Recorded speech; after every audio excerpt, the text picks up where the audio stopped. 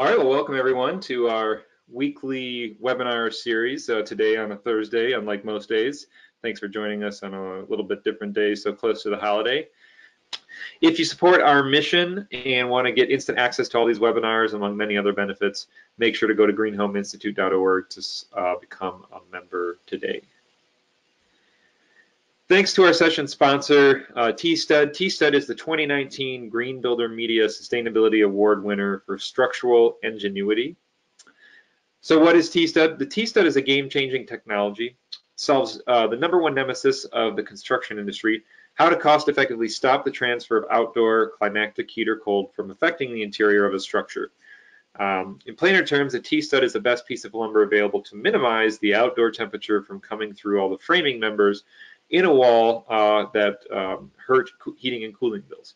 It's a thermally broken insulated wall stud assembly for use in exterior walls and party walls, and the T-Stud is an engineered building product that uses a 2-lumber member and an internal truss system, along with a frost-in-place closed-cell foam that has a global warming potential of less than 1 and is EPA compliant for 2020. The T-Stud provides a 99% complete thermal break through the wall assembly. With just one product, the T-Stud raises the bar on 6 major construction concerns: thermal breaks, structural strength, wind load, sound transmission, fire and life safety, mold, and termites. The T-Stud really isn't complicated. It's quite easy to replace the traditional 2x lumber with the T-Stud with little to no additional training. Plus, it can be used as many different components: studs, jack studs, king studs, sills, cripples, headers, top and bottom plate, and in many cases can now soon be used for flooring and roofing.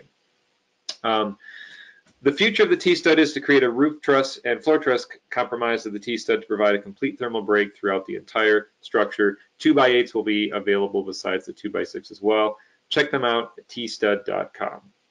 And also thanks to this session sponsor, brought to you by Build Equinox, featuring the new Serve 2, a smart ventilation system that also has a heating and cooling component. Check them out at buildingequinox.com. All right, well, welcome to Handling Humidity. Your project's health depends on it. This course is approved for many different CEUs, and this one we're specifically excited to be seeing the LEED AP Homes credential, as well as the Certified Passive House Consultant. Also, it's applicable to your Health, Welfare, and Safety HSW AIA credential, which may make it useful for reporting state-based design or construction licenses. Today I'll be your moderator. My name is Brett Little, and I'm the Executive Director here at the Green Home Institute. And today we're going to be talking about strategies and new ideas to best handling the humidity within our homes. So I'm very excited to have Ty Newell, co-owner and co-founder of Build Equinox, a company devoted to inventing technologies for healthy, comfortable, and sustainable living. Ty lives the zero-energy life, as we call it, with 100% solar-powered home and cars in Urbana, Illinois, that features automated fresh air control, such as the Serve, and is the first home within an Illinois municipality to be permitted for rainwater harvesting and use. His company, Build Equinox, is located in a 4,500 square foot Morton building in Urbana, Illinois, that is also 100% solar powered. So with that, Ty, we will hand it off to you and have you please take it away. Thank you, Brett. See if I can get the screen going here.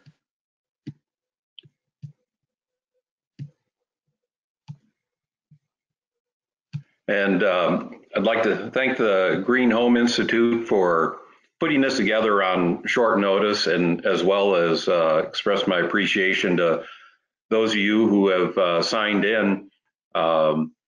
We're rolling out a series of reports that will discuss some of the highlights of those in this talk.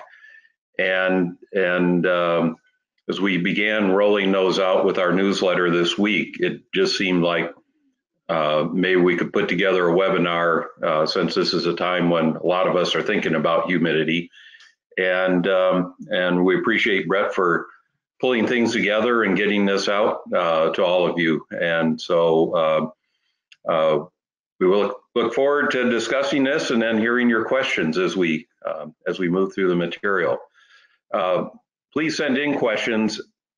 Brett will break in. I'm usually oblivious to what's going on the screen, but he'll break in with any questions so that we can answer them as they come up. And as Brett mentioned, our mission it's a simple one, and I think Aldo Leopold expresses it best, as he had said, how do we live on a piece of land without spoiling it? And that really is what drives us here. We've been doing moisture management for many, many years, thousands of years, but as far as, say, the modern era, one could go back a little over 100 years to this building in Brooklyn. And this building was a lithography and printing business. And Willis Carrier, who was a young engineer working with Buffalo Forge, a fan manufacturer at the time, developed the first building air conditioning system, but it wasn't built for cooling and comfort of the building occupants. It was built to dehumidify the building because the printing presses during New York's muggy summers didn't work all that well.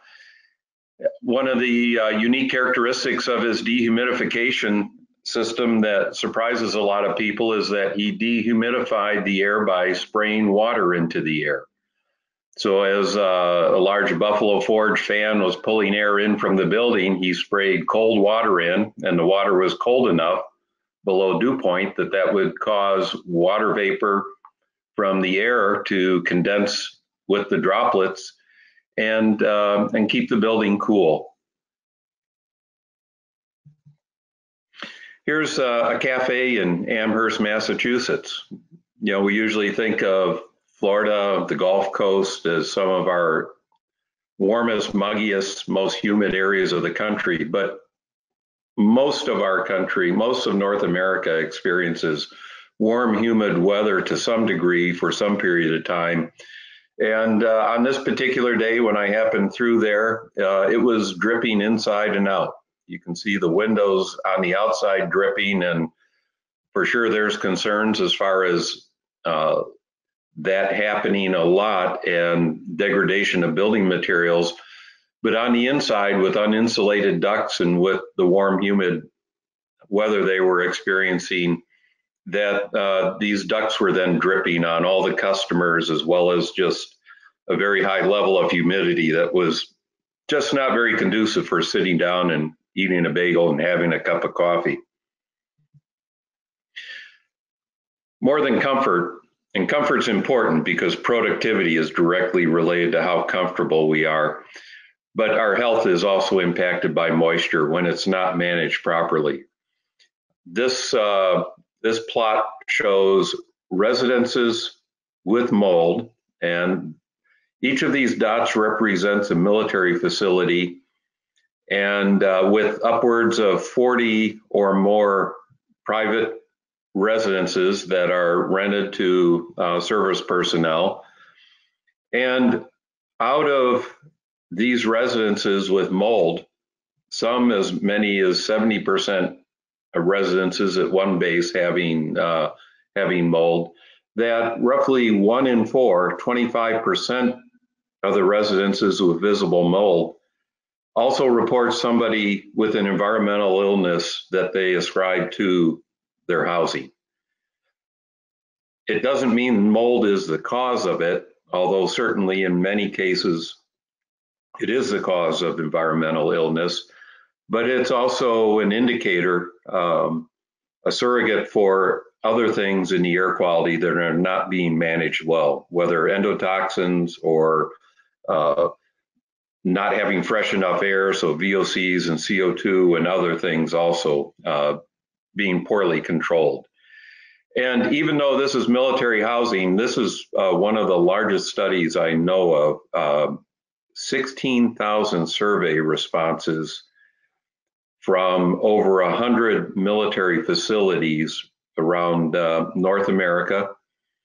And And this data that you're looking at is for bases with more than, say, 40 single-family dwellings, and represents about 7,000 or so housing units.